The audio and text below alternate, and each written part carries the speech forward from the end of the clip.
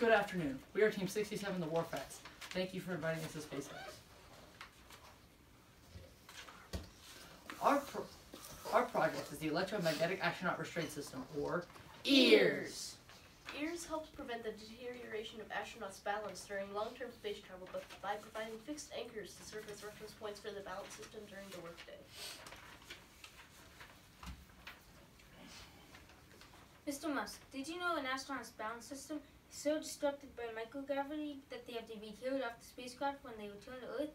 It takes weeks to recover. Imagine arriving on Mars after 18 months of spaceflight and being unable to walk or complete basic physical tasks. Time will be of the essence when arriving on Mars, as they will be setting out to do. There is no state-of-the-art recovery center or a team of doctors waiting on Mars. In fact, NASA has acknowledged that the problem of deterioration of astronauts' balance and microgravity must be solved to enable a manned mission to Mars. We use many resources to learn about human balance and the effects of space on the human body. North Carolina's NASA ambassador, Tony Rice, came to a school and talked about the unique challenges that affect astronauts. Mr. Rice's presentation led us to watch Scott Kelly's documentary, Beyond a Year in Space.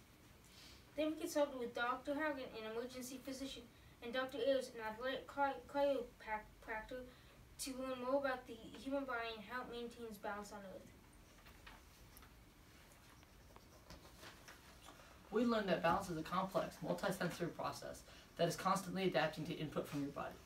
Your brain takes input from your eyes, inner ear, and proprioceptive sensors and pulls them all together to give you good balance. Because there are no fixed reference points of microgravity, there is a mismatch between these sensory inputs. Over time, the brain adapts to this mismatch. However, when an astronaut returns to Earth, they have to readapt to the mismatch. This takes several weeks. Currently, astronauts hook their feet on our metal rails to stay in place for many hours each day. This type of anchor does not give their reference points. Does not give their balance system the reference points needed to match up the senses. Other side effects of the metal rails include sores and calluses on the top of the feet.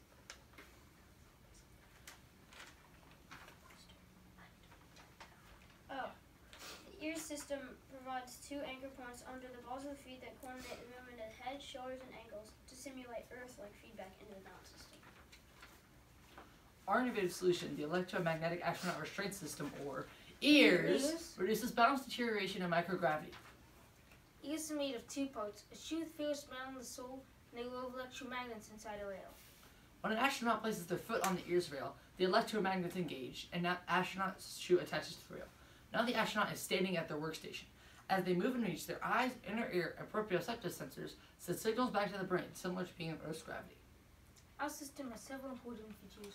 First, it is programmed to exert force beneath the individual based on their strength and mass. Second, it is quick and easy for astronauts to detach from the rail. Third and finally, it is easy to install. Our electromagnetic rails would simply attach to the blue rails currently on the spacecraft.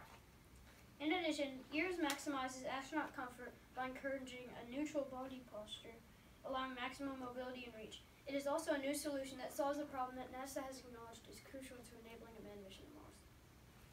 This solution would also benefit astronauts on the ISS. To develop our solution, we follow NASA's design process: design, build, test, analyze, and iterate. We built several prototypes, ran into plenty of challenges along the way, and updated our design many times to build our functional prototype. We wanted to test our design on microgravity, but we didn't have time to build a rocket. We developed a bill of materials and completed the cost analysis. We also did magnetic field testing of the electromagnets and found that it would not be a significant safety concern. This information can be found in our project notebook.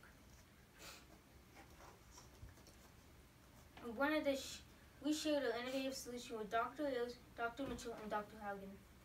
We also shared our solution with Mark Thornbloom of the Space Technology Mission Directorate at the NASA Langley Research Center, and with retired Brigadier General Robert L. Stewart, the Army's first astronaut. General Stewart was responsible for testing the foot restraints on the end of the boom on the Challenger. We received valuable feedback from everyone we shared with. And now, we're here, sharing our innovative solution with you, Mr. Musk. We want to help you send the first humans to Mars. Thank you for your time, and we'll now be happy to take any questions. 454.